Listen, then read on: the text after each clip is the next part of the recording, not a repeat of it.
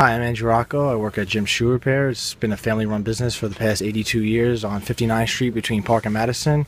My great-grandfather actually started it in 1932, and it's been in the family ever since.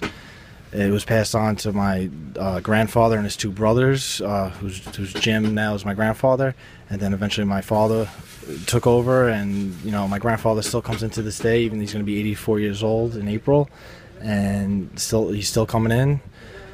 And I've been coming in since I'm a little kid too. My uncle used to measure me on the wall as I was growing up, so we still have the markings on the wall in this original location. And it's just a shame that they wouldn't renew our lease. They didn't give us the option to. They actually just gave our lease away to Dwayne Reed next door to expand. And this is unfortunate because it's a service that's been provided for many years that will not be replaced in this area. And a lot of customers are dependent on us and are very heartbroken over the news of us not staying in this area. So we were just hoping, we're fighting, hanging in there with a petition, and we're trying to stay. And hopefully, Dwayne Reed just, is kind enough to let us stay here.